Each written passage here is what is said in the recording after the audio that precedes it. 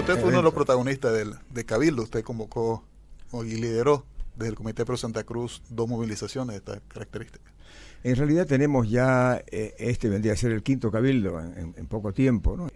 Todos han sido con el mismo objetivo, ¿no? O sea, que cambie la estructura, el manejo administrativo del país, de un gobierno centralizado, unitario, un gobierno autonómico, una lucha que finalmente se consiguió a medias, diría yo, ¿no? Hasta ahora. Estamos a 15 años entonces del primer Cabildo en Santa Cruz.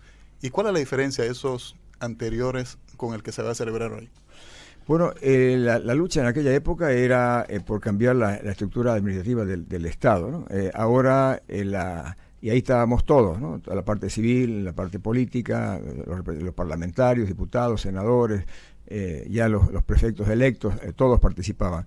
Ahora no es el tema administrativo, es el tema democracia, que es el respeto a la ley, a la Constitución, al respeto al voto del ciudadano. Y el segundo aspecto, que es el tema tierra, ¿no? Es el tema del derecho de los pueblos a que la propia gente que vive en el lugar tenga el primero derecho, ¿no? En contra del avasallamiento. Son temas más relacionados con tema tierra, ecología y el tema democracia, ¿no? Por eso ese cabildo hoy día es importante, ¿no?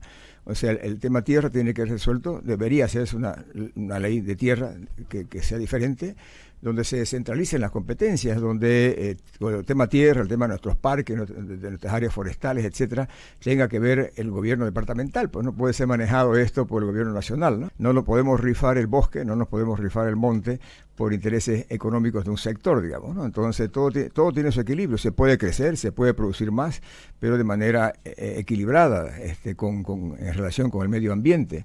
O sea, yo no creo el gran error, digamos, del gobierno nacional, que no es error, o sea, nosotros lo vemos como error, pero ellos lo ven como una ventaja, ¿no?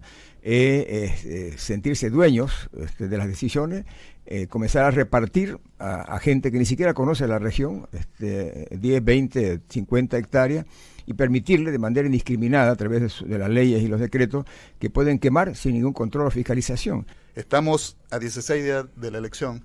¿Este cabildo puede influir en la decisión soberana, en la decisión popular, en el momento de emitir el voto? Sin duda, yo estoy totalmente convencido de eso, porque supongamos que vengan 1 millón de personas, ¿no? Podrían venir más, ¿no? Pues, 1 millón de personas.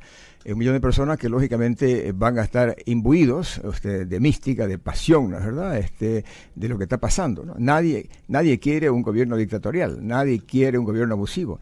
Que todo el mundo quiere que se respeten las reglas y que se respete el voto ciudadano, eso es democracia, ¿no? Entonces ese concepto queda en la cabeza de los que están participando en el cabildo y los que están escuchando en la radio, los que están mirando la televisión, y eso va a ser a nivel nacional. Eso va a influir en los próximos días para decir, no queremos esto, digamos.